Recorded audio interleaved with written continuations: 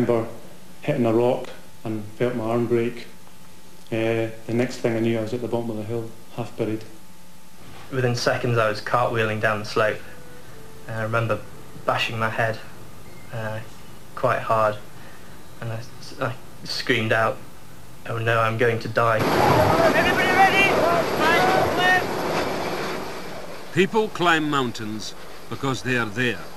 And whenever people climb mountains, sooner or later, other people have to rescue them. This winter, Inside Story had unprecedented access to the organisations that make up the Scottish Mountain Rescue.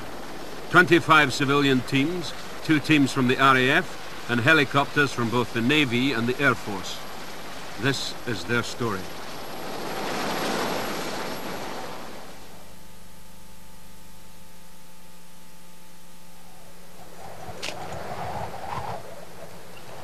Freedom, innit? Nobody to tell you what to do. The wash not there, no evening, no washing. There's nobody there, is there? I mean, if you don't want to talk to anybody, you don't have to talk to anybody. There's no pulse, there's nothing. There's no fumes. It's just pure, innit? You know, it's only natural that the public are going to be concerned about all these accidents, but I mean, it's a very popular activity. The attraction is, I suppose, pitting yourself against the snow, try not to fall off. It's just good fun. Initially I was a sort of bikini woman, you know, wouldn't do anything unless it was topical. But I don't know, there's a lot more satisfaction in this, I think, isn't there? The worst could happen, and hopefully the rescue services are there to help you out. But can't assume or rely on anything. The Air Force fly every day anyway. It's irrelevant whether he flies over here to rescue somebody or whether he flies 4 hours in the sticks just to get his hours in, so he's flying anyway. I fly a helicopter worth many millions of pounds with 3 other human lives on it. They are not there solely for mountain rescues.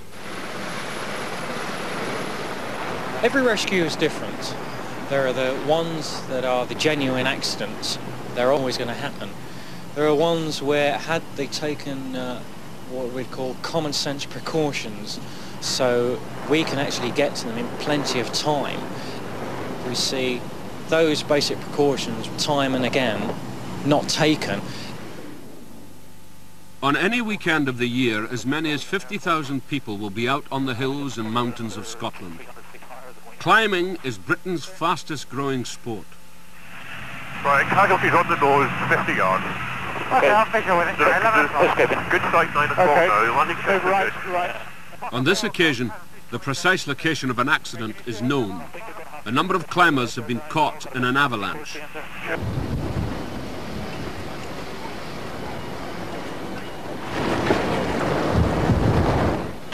Mountain rescues involve the whole community. With a helicopter on its way, a ground-based team is preparing to take up extra equipment.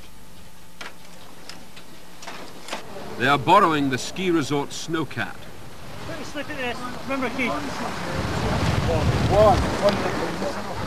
This winter, 64 people have already been caught in Scottish avalanches, and 10 of them have died.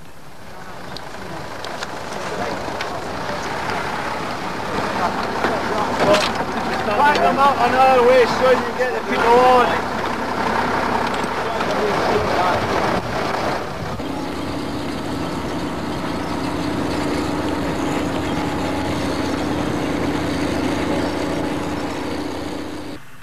On the mountain, the weather is not as good as they had hoped.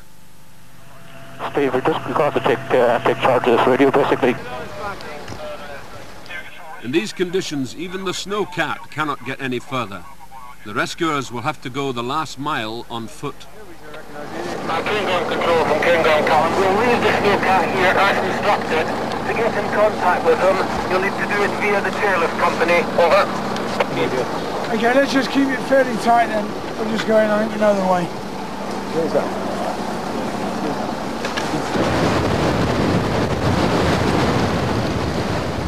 Okay, I think dead ahead looks reasonable. Landing a helicopter in a whiteout blizzard is not an easy operation. 3 descending. 2 and left. 1 and left. They have managed to get the helicopter very close to the scene and have arrived to meet the ground-based team. 5 climbers have been injured.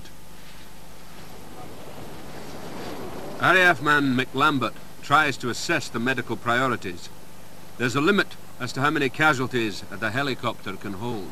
I have a voice-activated radio, which I've got constant communications with the aircraft captain, and I went directly to the on-scene commander, who happened to be wearing a day-glow vest, to find out exactly how many casualties we have. In those conditions, you actually deal with facts that actually come in and actually deal with what you see on site. It's only afterwards you have time to actually think about the dangers. We were in the snow for 2 hours, I think, in total.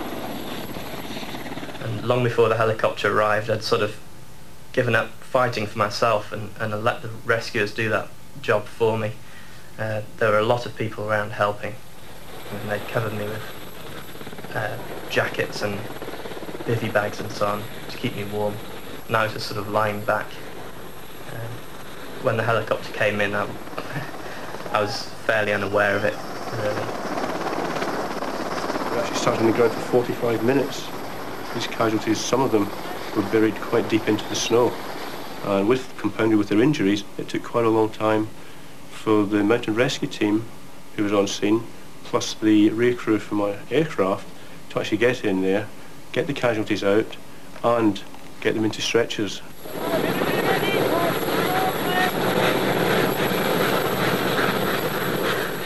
Philip Birch was the first of the casualties to be stretchered away. He had a broken leg and fractured wrist.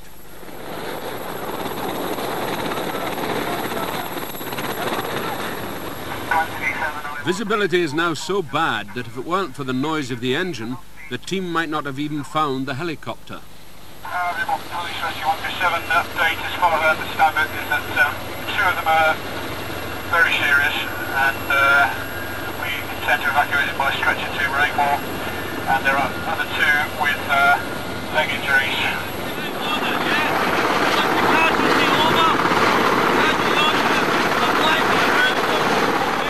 Time is of the essence.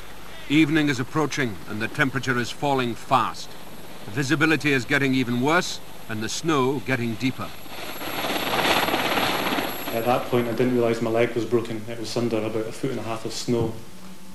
And I think most people think of snow as being very soft and fluffy.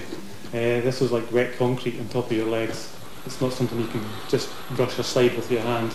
So they had to dig me out, which took about 20 minutes, maybe half an hour, to dig out my legs. And at that point they realised that my leg was broken as well, possibly my ankle. The cold was terrible.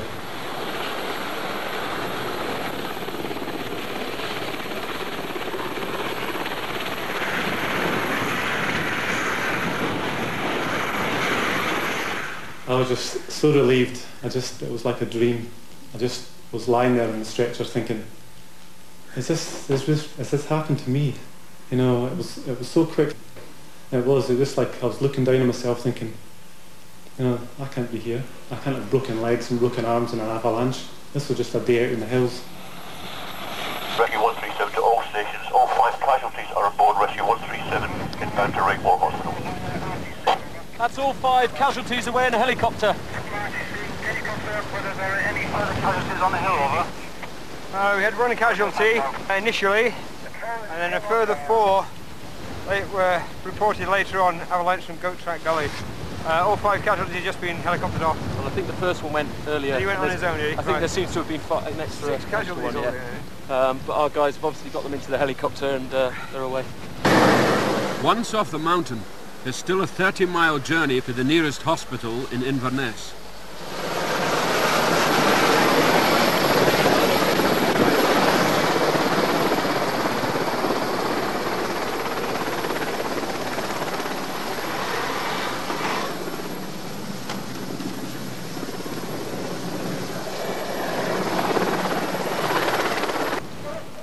The avalanche victims are now safe, but the rescue team still have to make their perilous way back down the avalanche-prone mountain on foot. At the time we were descending the gully, I could see it was avalanche prone, and I was very frightened. But I had to make a decision whether to retreat back up the slope and try and cross the Cairngorm Plateau in gale force winds, which were so strong I could barely stand up, and in whiteout conditions where I could hardly see, or whether to continue down the gully and chance my luck. It wasn't until we had started descending that we realised it could have been a mistake, but that's not something we could have sort of foreseen at the time. There were many press reports and papers all around the country, and many of them were described us as idiots and told us we were grossly stupid.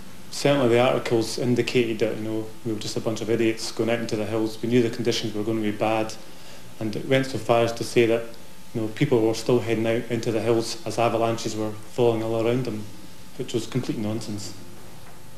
On the day itself, we'd heard nothing of the avalanche warnings that the press had told us that we'd ignored. We'd not heard of the coming avalanche conditions. And we'd made our own decisions based on our own knowledge.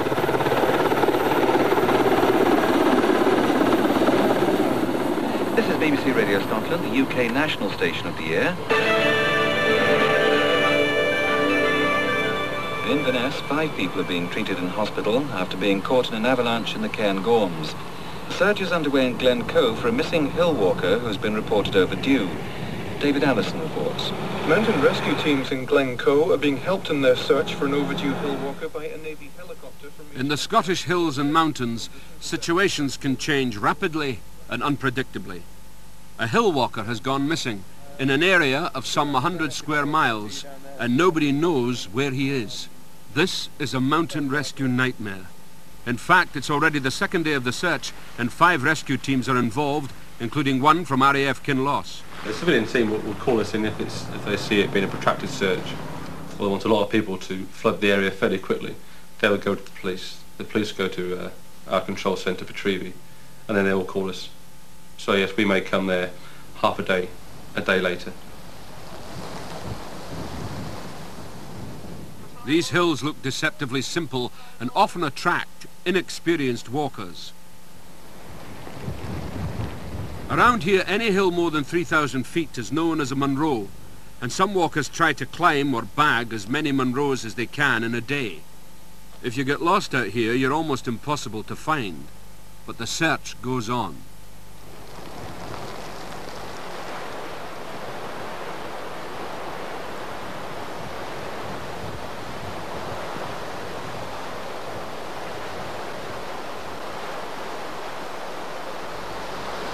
Well, there's a guy missing since yesterday, and it's a fairly big area he's got into. He was going to bag 2 Munros, and there's loads of escape routes off, and there's loads of corridors you've got to fall in or walking into. So it's a fairly big task. The weather was absolutely hideous. High winds, blizzards, fairly big avalanche risk. But if there's a chance of getting somebody out alive, like the initial days, where day 1 or 2, where there's a good possibility of them being alive, then we will go out in all conditions, as if we can still operate in those conditions, to try and get them off the hill. There's about 8 of us in my search party trying to clear a fairly big glen, so it's fairly hard going. Progressively, the rescuers cover higher and higher ground. That took about 3 or 4 hours to clear as best we could in the conditions. We then went up another small glen that came off that glen and down a fairly dangerous slope. Then one of the guys who was clearing a ridge thought he spotted a body, and we all went pell-mell for that. But there was no body, and the day ends with no sign of the climber, who has now been missing for 48 hours. Possible spacing a definite negative, over. In deteriorating conditions, orange flares are used to guide in a helicopter and get the rescuers safely off the hills.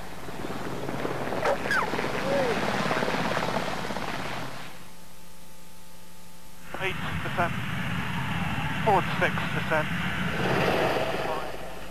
The missing walker has now been named He's Alan Sands, a man in his 20s from Glasgow. Behind below to land on. Down 3 on the tail, down 2, 1. Tail's coming on, 1 main. They're widening the search, and the helicopter is planning to take a team up to a remote part of the mountainside.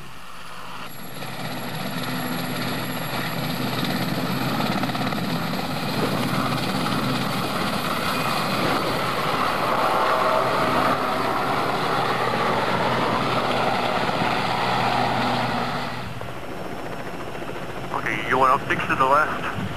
Yeah. Oh, it's not too bad in there at the moment, John. Good. The power as you descend into here is probably coming over the lip into downdrafting air, so very gentle, very gentle. 90%, and that's what's going to happen. I'd hold your height. Moving right. I'd move left. Height's good, height's good. Steady. 2-1, winch and height. Height is good. Steady. 80%. Steady, roger. Guys are on the ground. That's it. Roger. Winching out, height's good.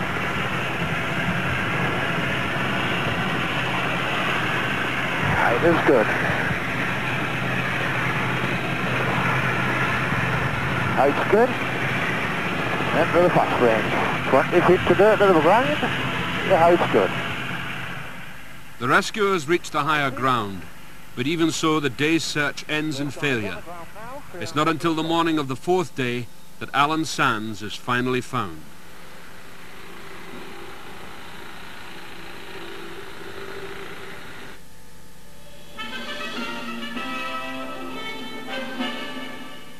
Hello again.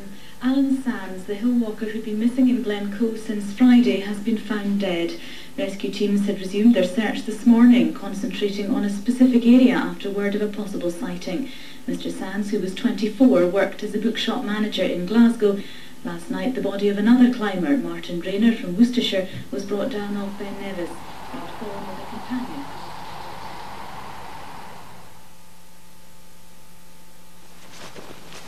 Mountain rescue teams are normally local men who are themselves dedicated climbers.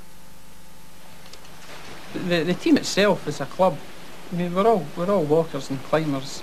We get on well together. We've got a common interest, and in a sense, to some of the chaps in the team, the mountain rescue side of it is just something that the club does. Two main things we're going to do at this location. One is we're going to practice the avalanche transceivers, and Willie Ross is going to take a group doing that. Eric's going to do avalanche probing.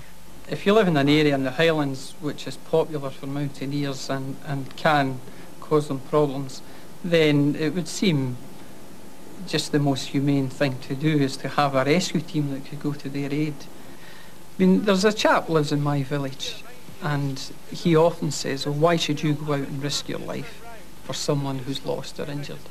And you explain to him, well, it's not really like that. I said, it was never in any danger.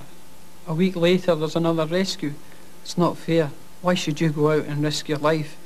You know, and I've told him, I say, it's not like that. But everybody likes a good story, with heroes, the rescuers, and villains, the foolhardy climbers. And wherever there's a good story, there's always the temptation to exaggerate. It doesn't make a lot of sense to me. In fact, everything that's in it about the cost is, in my opinion, a myth. The cost of 9.3 million doesn't exist. In it, they said that they had a Nimrod aircraft set aside to take care of communications and mountain rescue. I had to laugh. I mean, I've personally carried our communications. It comes in a plastic tray, and we put it in the back of the Land Rover. The police budget in the Northern Constabulary for last year was something like £50,000, which covered the 8 mountain rescue teams in the Northern Constabulary area. That's £50,000 for the 8 teams, and they possibly are doing 300 rescues, so that the actual cost is really quite negligible. My personal expenses last year were £20. That's what I claimed back from the police for loss of petrol and things. So where these figures come from, I don't know, but people should be made to answer for that. It's bad journalism, and it's grossly misleading the public. Okay, sticking with the road now, which goes through this little village on the left-hand side. I told the controller as well, if there's a problem, we'll be working through Aberdeen. Okay. But mountain rescue teams do sometimes risk their lives. This will be one of those times. There's been a serious accident on Loch Nagar. Loch Nagar is an isolated mountain 6 miles south of Balmoral. It has challenging climbs much loved by experienced mountaineers. Now one of them, Roger Chippendale, has had a freak accident and fallen some 200 feet onto an inaccessible snow ledge. Roger is a well-known climber and a personal friend of many of the rescuers. The plan is that one team from Braemar should head for the summit plateau and try to reach the climber from there. At the same time, another team will walk into the corrie beneath in case the only way to get him out is to stretch him down the mountain.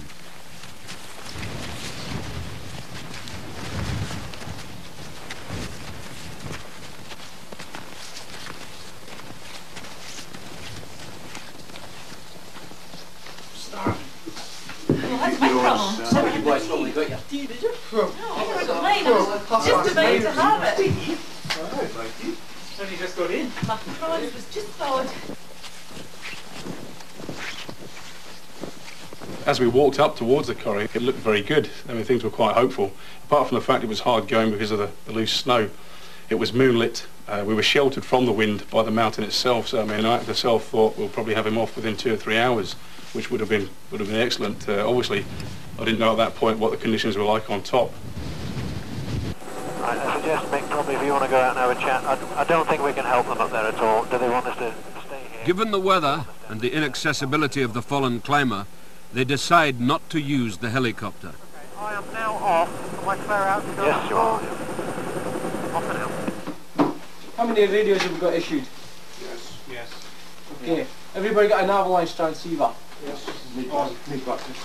All we know is that a guy 200 feet from the top of Parallel B, fractured femur, fractured fib. He's been there since 3 o'clock, it's now after 9.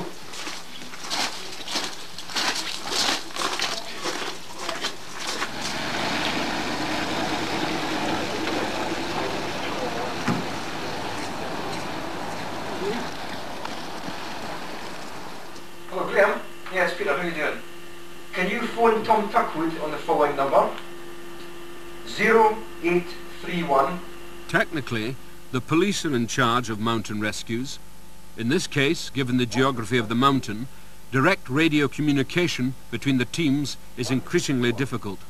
So they have to use mobile phones to relay messages to each other via the local police station in the valley below. Already, the rescue is beginning to look more difficult than it first appeared. As soon as we started to gain more height, the wind increased with every step we took. Heavy snow showers were coming down, which equated to blizzard conditions. When we did get up onto the first part of the plateau, about 3,000 feet, we were struck by gale force winds. We were hardly able to keep our feet. It was obviously very dark, but coupled that with the blizzard, navigation was impossible. As soon as you tried to look into the snow, your eyes, your face became plastered in snow. You couldn't read a compass. Even with goggles on, they become completely plastered with snow, and you just couldn't see to make headway.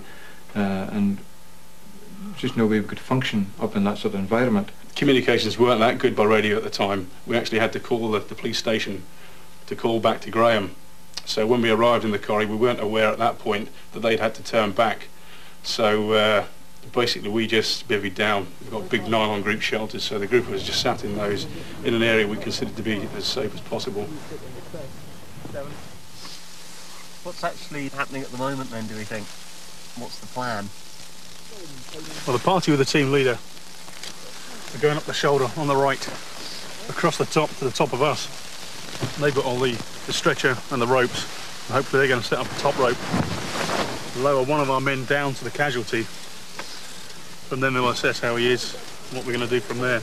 I would think that they'll probably attach him to the rope and maybe lower him down to us, and we'll wait at the bottom and pick him up and stretch him out from there, depending on how he is. His climbing partner has told us that he thinks he's broken some bones in his lower leg. He may have also broken his femur in his upper leg, which is obviously a more serious injury. But we'll just have to wait until one of the team members on top gets down to the casualty and assesses his condition. How long has he now been on the mountain? Well, it's now nearly 11:30, 12 o'clock. 8.5 hours. Happened to 3 o'clock. Quite a while. Once the set the belays up on top and get themselves sorted out, it'll probably be at least an hour before the casualties actually move it.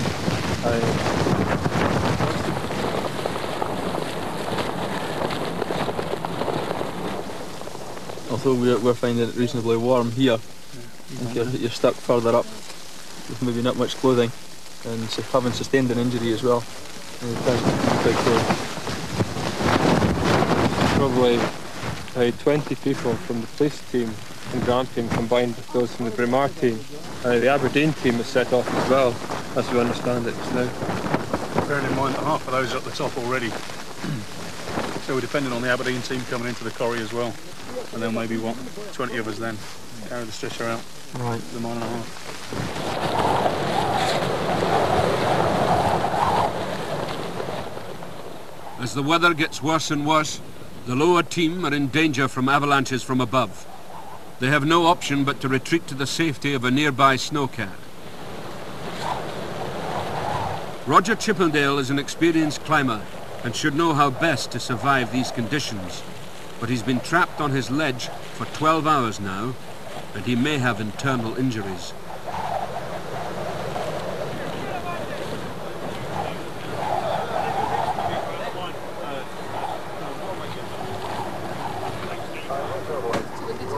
Yeah. It's 10 to 2, so the intention is that we can pull back first team to the Land Rovers and us to this, and wait here till first light, and then another look at the conditions again and see what we can do from there. So how are things outside? Wild at the moment, it's getting worse. The wind's definitely getting stronger, there's more snow. What are the avalanche conditions like? Well, as we sat in the bivvy bag there, you could hear avalanches breaking off, so I would think with the weight of snow now, it's getting pretty bad. It's warm as well, so things will start falling. Glasgow Weather Centre. We're actually the rescue at Loch Nagar at the moment. I wonder if you could maybe give me a weather forecast from now until morning and on through tomorrow as well, please. It's a bitterly frustrating time. Chippendale is a colleague and fellow climber. They are desperate to continue the search if it is at all possible. Right, hello. I'm afraid you'll have to shout, you're very faint. Right, can you just repeat your message? Over 100 knots on top of Cairngorm at present. Sorry, I didn't catch that. But it doesn't look as if it will be possible to continue the search tonight. Have you any idea what sort of time that we can expect them to drop?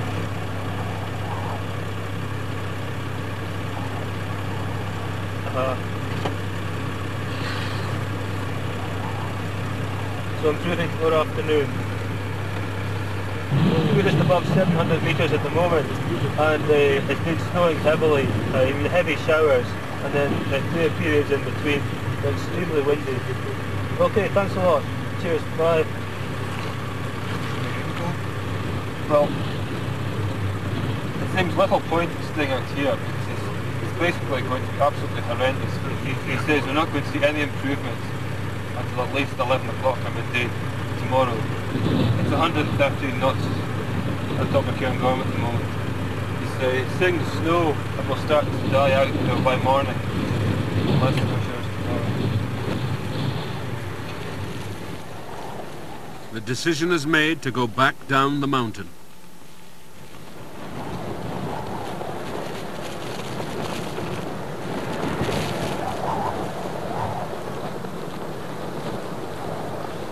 It was probably the hardest decision I've had to make out on the hills because I knew that time was of the essence, and if we were going to retreat off the mountain we were going to lose an awful lot of time and everything is telling you must go on, but when you face reality you know that the team members couldn't possibly have survived, and I was going to put a lot of men's lives in very real danger.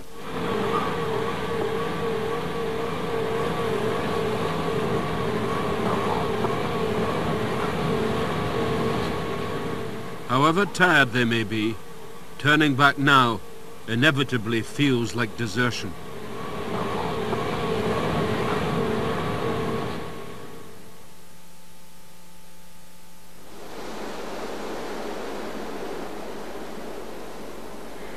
Winds of more than 100 miles an hour are preventing rescuers from reaching an injured climber who spent all night on a cliff ledge 200 feet below the summit of Loch Nagar. Eric Crockart reports. Roger Chippendale from Aviemore is thought to have suffered multiple leg injuries after falling yesterday from the parallel B buttress in Loch Nagar. A rescue helicopter is standing by in the nearby village of Ballater, but no one knows what condition the injured climber is in after a night on the mountain. In the morning, a somewhat desperate attempt to remount the rescue has been beaten back by the weather. But my thinking is that at present there's nothing we can do, it's just a case of being available.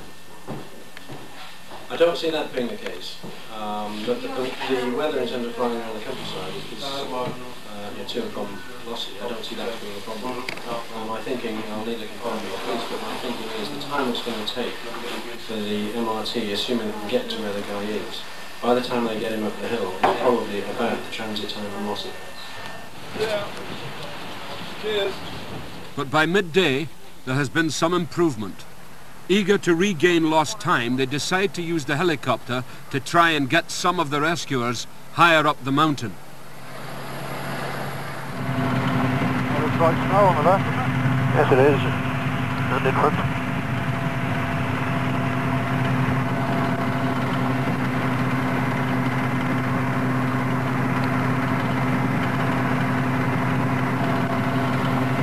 His climbing partner had described to us how they had spoken to each other, and how Roger had said he was going to dig himself into the snow for protection. We knew he was experienced, and we felt that, yeah, there was a chance, because the snow basin he'd fallen into had a good accumulation of snow, and had he been able to dig in, he would have had some shelter. So we were very optimistic that he was still alive. For the first time since the operation began, the rescuers are in sight of their goal.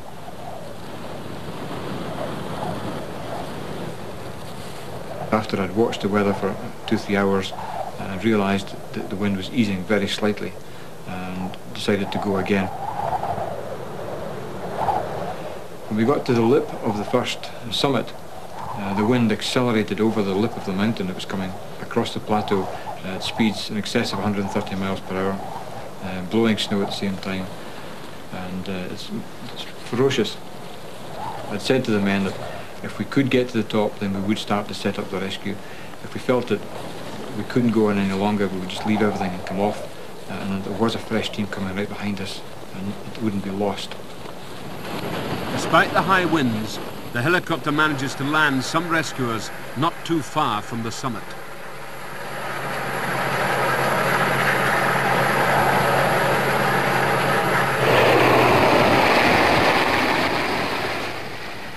Everything is finally in place.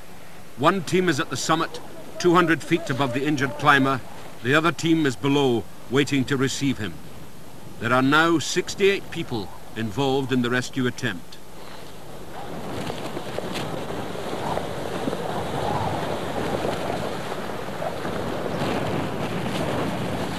You've got a mile of cliff in a big semicircle, and from above it all looks exactly the same. There's no distinguishing features. We've got huge cornices that build up with snow at the top of the cliff, overhanging. So we've got one team member out on the end of a rope, and he's basically trying to peer over the edge of this cornice, which could collapse with him at any time. The danger of his life, you've also the danger of the casualty underneath, because if you send a cornice down on top of him, then you're reducing his chances. So it's very, very difficult trying to find the exact spot, because when you lower a rope over the cliff edge, you can't say, oh, I need to go 3 feet to the left or 3 feet to the right. It has to be exact in the right place, and that took us quite some time to actually locate the exact spot to put the rope over. Well, it's actually helped by us, I think, at the bottom, because we had the binoculars and we were in a position at that point to talk with the guy that was getting lowered over. And the first time he appeared was maybe 200 metres to the right of the climb that Mr. Chippendale was actually on. So, you know, with the cloud clear, we were able to direct him to move further around. But I mean, each time he has to move back, the belay has to be moved, the whole team has to be moved across, so it takes a long time. Then he appeared maybe 100 yards from it, and then the other side, and then, you know, eventually spot on above the climb.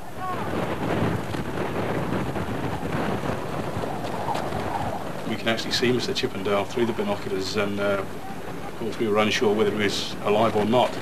So I mean, when you say you've seen him, everybody perks up.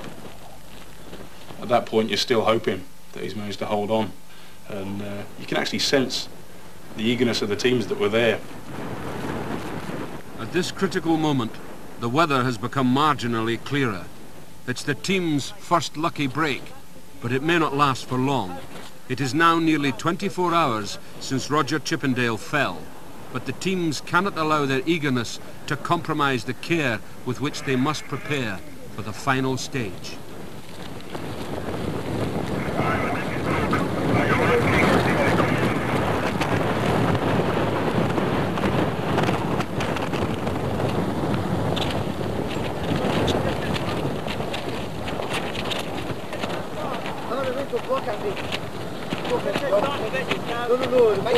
Our next step was to get a man over the edge of the cliff on the end of a rope and lower him down to the casualty and to find out the condition and what was necessary next. So a team member was lowered over the edge on the 800-foot rope, and he went down about 300 feet, and we were getting radio messages back up from him, and from above he was wondering if the casualty was alive. He wasn't seeing any response.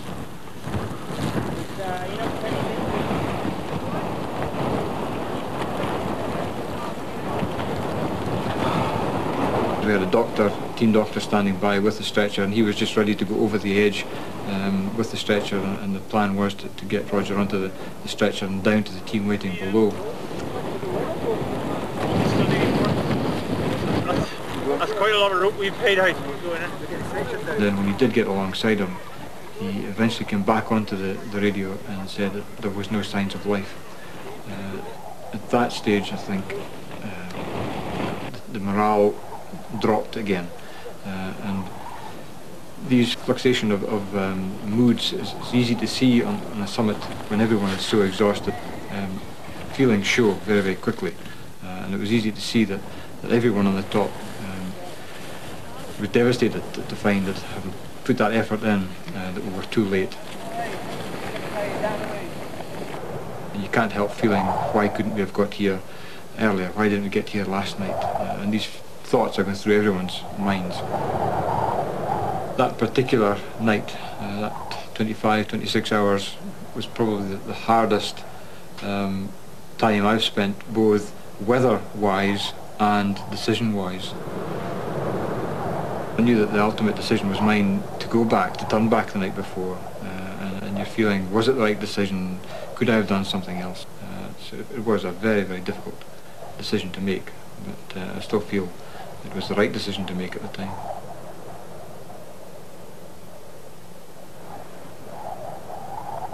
It puts it in perspective. You think, it could easily have been me. And we were climbing on the cliff face the week before on similar climbs, and you look back on that and think, well, why did I get off with it? Why did I manage to succeed?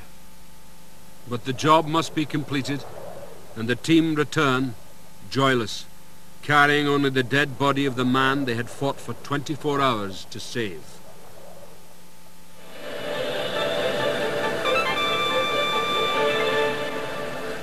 It's 10 o'clock. Radio Scotland News with Graham Anderson. Two climbers who fell 200 feet on a mountain in the Lochaber area have been successfully rescued. The climbers who fell... Last week's failure is followed by this week's success. And almost certainly, this success will be followed by further failures. For climbing is dangerous as well as popular. And as long as there are climbers, there'll be men and women ready and willing, if not always able, to rescue them.